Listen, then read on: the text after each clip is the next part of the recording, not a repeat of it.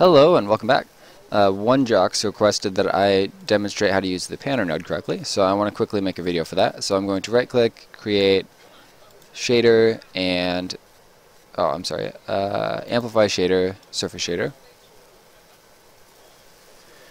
I'm going to move that back into horizontal pan, and I'm just going to name it horizontal pan. Now within the node editor, I'm going to call it evandaily/horizontal pan, like so, and compile. And now I should just be able to easily create a new material and assign the Amplify shader to it. So we'll call the material horizontal pan, evandaily horizontal pan, and why don't we just drop a plane into the scene. 0.3, 0.3, 0.3, and I'll drop my material onto it. Alright, so now the panner node is useful for essentially modifying the UV coordinates on a texture so that it slides across an object. So the first thing we want is an actual texture to modify. So for that, you can just hit T and left click to add a texture node. Now, I want this to modify both the shader defaults and the material itself. So I'm going to compile this and close it, and then double click my material. And so now we've got the shader and the material. And I'm going to add an arrow. These come with Unity, so you should be able to do the same thing if you're interested. And I'm going to drag this over to albedo and compile. So now we should just get that arrow. Yeah, it's right there. It's not moving yet, so for that we need the panner node. And we want to assign the panner node to the UV coordinates.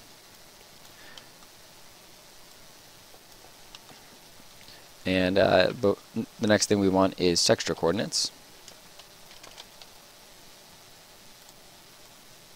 And assign that here. And then we want speed and time. So I believe this is what so I believe the float node here is what's causing the problem for OneJox.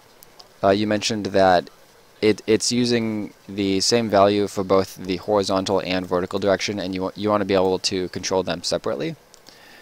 So it's a pretty easy fix, and just to demonstrate that, I will add a time here.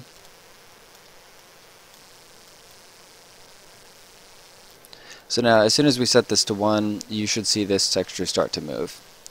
And again, it's using one value for both horizontal and vertical. So to fix that, all we have to do is give it 2 values. So I can say vector 2, and a vector is just a vector 2 is a pairing of float values. A vector 3 is a triplet of floats, and a vector 4 is the same thing with 4 values. So why don't we just do that? And now if we set X to 1, it goes horizontal, and if we set Y to 1, it goes vertical. Now, as a quick demonstration, why don't we edit this with a script? So I'm going to set this to property and compile. Now I can close this, and I'm just going to create a dead simple script that will control the panning with a simple script. So I'll call it directional pan. As soon as it compiles, I want to drop it onto my object.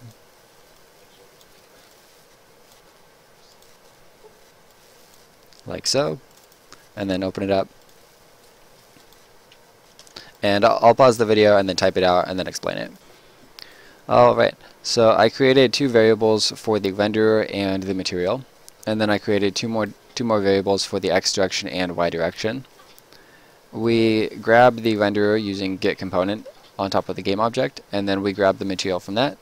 And then in the update function, we simply create a vector 2 and then feed it into the material using the Unity setVector material function.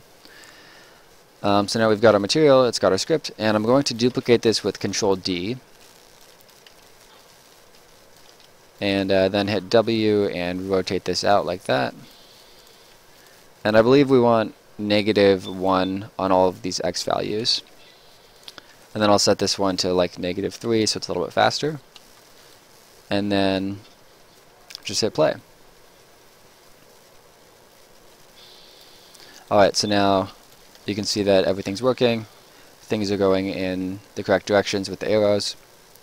And now we can easily control the different aspects here. So this would be perfect for some sort of like conveyor belt game, like maybe you jump on this one and it pushes you that way, and then you have to like control the character's position. Kind of reminds me of like Mario Party or something. But yeah, I mean that sums it up. Thank you guys for watching, and I'll see you next time.